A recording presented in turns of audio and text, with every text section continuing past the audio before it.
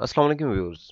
Operating system के आज के लेक्चर में हम स्टार्ट कर रहे हैं एक new section that is process synchronization. और आज के टॉपिक के अंदर, आज के लेक्चर के अंदर हम डिस्कस करने जा रहे हैं process synchronization, race condition and critical section. तो देखें यहाँ पे डिफरेंट सिनेरियो दिए गए हैं। मैं सबसे पहले इसकी बात करता हूँ। फर्स्ट सिनेरियो जो है, इसमें क्या हो रहा है, यहाँ पे एक एटीएम है और डिफरेंट पीपल यहाँ पे आ रहे हैं कैश विदड्रॉ करवाने। तो देखें कि एक एटीएम पे जब बंदे जाते हैं कैश विदड्रॉ करवाने, तो कोई ना कोई मैकेनिज्म यूज़ करते होंगे। ऐसा नहीं होगा कि सारे के सारे एटीएम बूथ के अंदर एंटर हो जाएं और वहाँ से विदड्रॉ करवाना स्टार्ट कर दें। ऐसा नहीं होगा। ऐसा होगा कि अगर एक बंदा एटीएम यूज़ कर रहा है तो दूसरे वेट कर रहे होंगे। एक ही वक्त में सारे लोग एटीएम यूज़ नहीं कर सकते। ऐसा हो सकता है कि एक बंदा एटीएम यूज़ कर रहा है और बाकी सारे लाइन बना के पीछे खड़े हुए हैं, एक तरतीब में आएंगे और एटीएम को यूज़ करेंगे।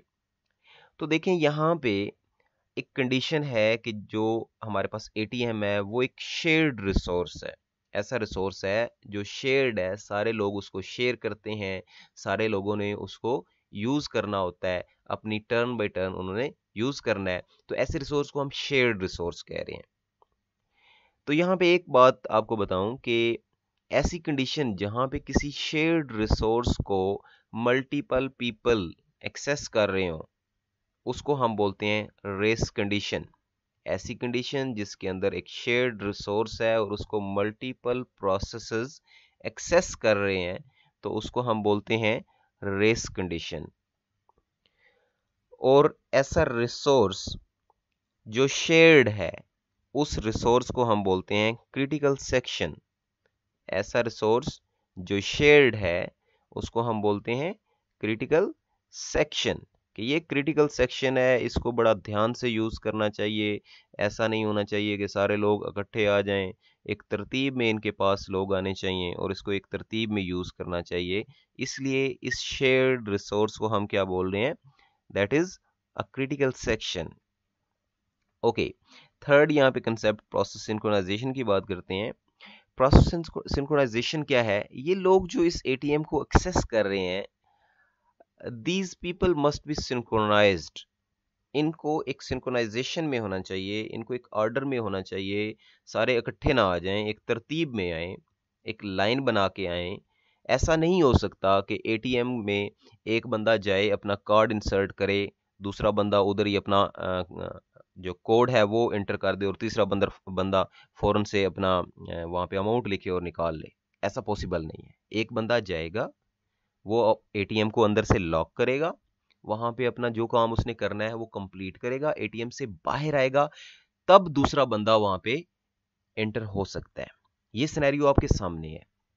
इस चीज को हम बोलते हैं प्रोसेस सिंक्रोनाइजेशन। अगर हम कंप्यूटर में बात करें तो इस चीज को प्रोसेस सिंक्रोनाइजेशन बोलेंगे। यहाँ पे अगर मैं लोगों की बात कर रहा हूं तो यहाँ पे पीपल सिंक्रोनाइजेशन बोल सकते हैं कि लोगों के दरमियान सिंक्रोनाइजेशन होनी चाहिए, अदरवाइज वहां पे बहुत सारी गड़बड़ हो सकती है। राइट? तो प्रोसेस सिंक्रोनाइजेशन क्या होगा कि जिसमें एक शेयर्ड रिसोर्स को मल्टीपल प्रोसेस अगर एक्सेस कर रहे हैं, तो उनमें सिंक्रोनाइजेशन होनी चाहिए कि पहले किस प्रोसेस ने एक्सेस करना है, उसके बाद किस प्रोसेस ने एक्सेस करना है और उसके बाद किस प्रोसेस ने एक्सेस करना है। और प्रोसेस सिंक्रोनाइजेशन जो है, ये हमारे पास जो कोऑपरेटिव प्रोसेस हैं उनके दरमियान में होती है। जो बाकी प्रोसेस हैं जैसे इंडिपेंडेंट प्रोसेस हैं, तो वो तो अपना अपना काम करते रहेंगे, किसी दूसरे को इफेक्ट ही नहीं करेंगे। जबकि कोऑपरेटिव प्रोसेस जो हैं वो ऐसे प्रोसेस होते हैं जो दूसरे को इफेक्ट करते हैं या उनसे इफेक्ट होते हैं। तो जो कोऑपरेटिव प्रोसेस हैं उनके दरमियान में सिंक्रोनाइजेशन होना जरूरी है। ओके, यहाँ पे एग्जाम्पल की तरफ मूव करते हैं। यहाँ पे देखिए आपके अकाउंट में बैलेंस है $1,00,000। राइट? आप क्या करते हैं, एक बंदे को चेक देते हैं 10,000 का, और आप उसे बोलते हैं जाएं आप विड्रॉ करवा लें। वो चला जाता है बैंक, वो एक बंदे के पास पहुंच जाता है बैंक में और उससे बोलता है कि मैंने ये चेक विड्रॉ करवाना है। उसी टाइम पे आपको ख्याल आता है कि मुझे 10,000 अपने अकाउंट में डिपॉजिट करवाना है, और आप फौरन चले जाते हैं बैंक और वहां पे एक बंदे को बोलते हैं कि यार मेरे अकाउंट में ना ये बैलेंस जो 10,000 है ये ऐड कर दें, ये डिपॉजिट कर दें। तो वो दोनों बंदे बैंक में बैठे हुए हैं, वो क्या करते हैं, जिसके पास आप जाते हैं वो आपका बैलेंस देता है, वो कहता है कि आपका बैलेंस 1 लाख है। वो इस 1 लाख को नोट करता है, पूछता है कितना डिपॉजिट करवाना है, आप कहते हैं 10,000, तो वो 10,000 डिपॉजिट क्या करेगा, वो उसमें ऐड करेगा और कहेगा कि अब आपका बैलेंस है 110। उसी टाइम में सेम टाइम वो बंदा जो दूसरा जिसको आपने चेक दिया है वो भी जाता है बैंक में इस बंदे के पास और ये कहता है कि जी आप जिस बंदे के अकाउंट से बैलेंस निकलवाने आए हैं, कैश करवाने आए हैं, चेक करवाने जो है विड्रॉ करवाने आए हैं, तो उसके अकाउंट में बैलेंस है 1 लाख। आप उसमें से विड्रॉ करेंगे 10,000, तो अब उसका बैलेंस रह जाएगा 90,000। तो देखें यहाँ पे एक बहुत बड़ा कंफ्लिक्ट आ गया है, आपको होप सो समझ आ रही होगी कि अब इस बंदे के पास जो बैलेंस है वो है 110 और इस बंदे के पास जो बैलेंस है वो है 90।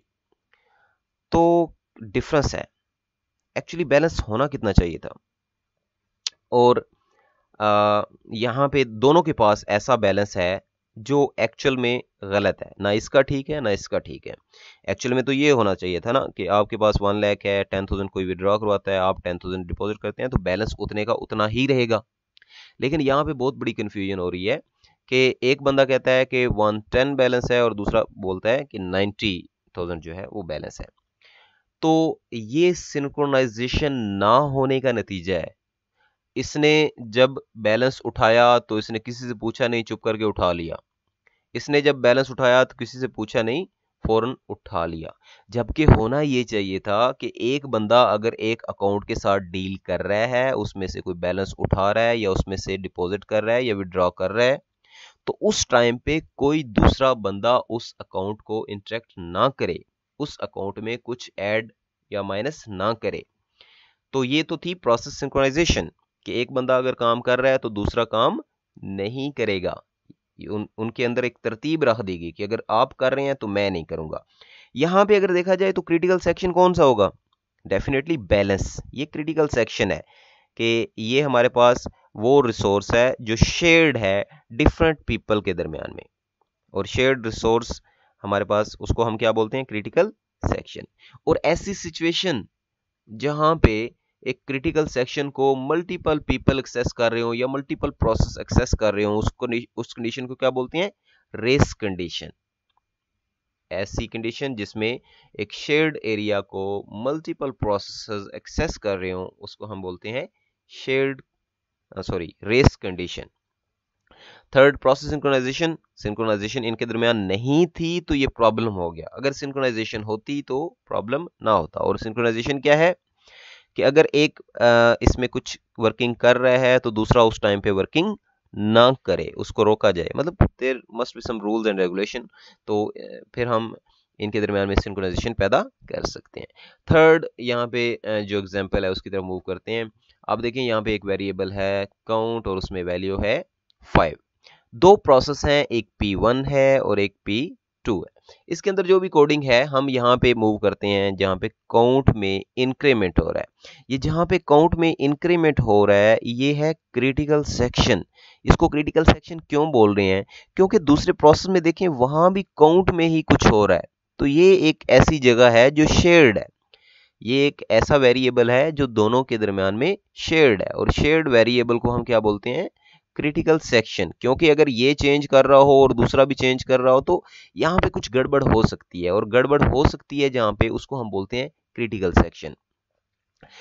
और एक शेयर्ड वेरिएबल को अगर मल्टीपल प्रोसेसेस एक्सेस कर रहे हैं तो इसको रेस कंडीशन बोलते हैं। तो देखिए यहाँ पे रेस कंडीशन भी आ रही है और क्रिटिकल सेक्शन के अंदर ये काउंट आ रहा है।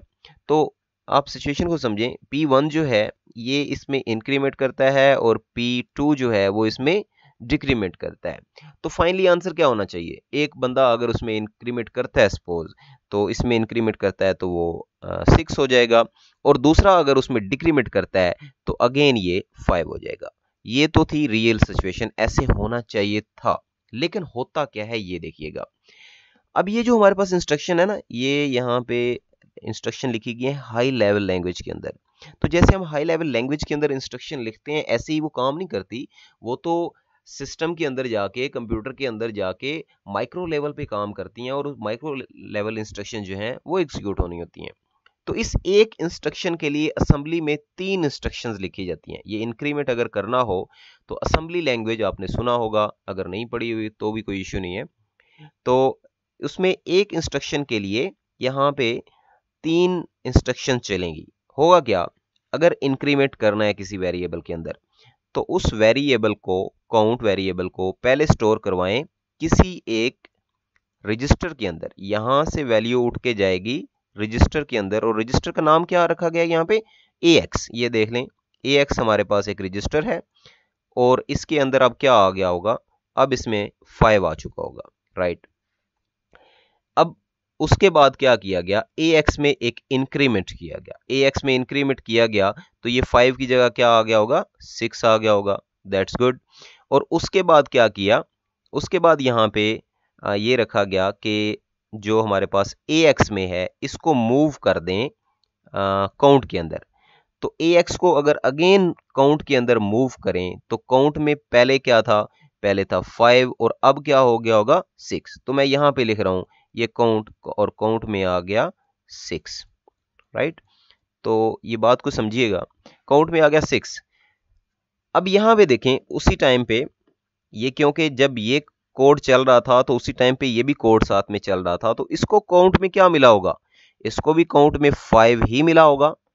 और इस 5 को इसने कहां पे रखा, इसने BX में रख दिया। तो ये देखें मैं यहाँ पे BX के अंदर रख रहा हूं 5, सॉरी ये 5 रखा BX में। और फिर क्या किया, BX में एक डिक्रीमेंट कर दिया। डिक्रीमेंट से मुराद यहाँ पे 5 की जगह 4 हो जाएगा। और फिर जो कि BX में 4 है इसको मूव करवा रहे हैं काउंट के अंदर। तो 4 को अगर काउंट के अंदर रखवाएं तो काउंट के अंदर अब क्या हो जाएगा, काउंट के अंदर अब 4 आ जाएगा। देखें अब काउंट के अंदर हम अगर ये रखें फाइनली या ये रखें तो दोनों ही गलत है, क्योंकि आपने यहाँ पे देखा रियल सिचुएशन में क्या होना चाहिए था, काउंट में 5 होना चाहिए, क्योंकि एक डिक्रीमेंट हो एक इंक्रीमेंट हो तो रिजल्ट फाइनली वही रहता है। यहाँ पे इसने इंक्रीमेंट किया और इसने डिक्रीमेंट किया तो रिजल्ट वहीं का वहीं रहेगा ना, एक इंक्रीमेंट के बाद फिर डिक्रीमेंट भी हो गया।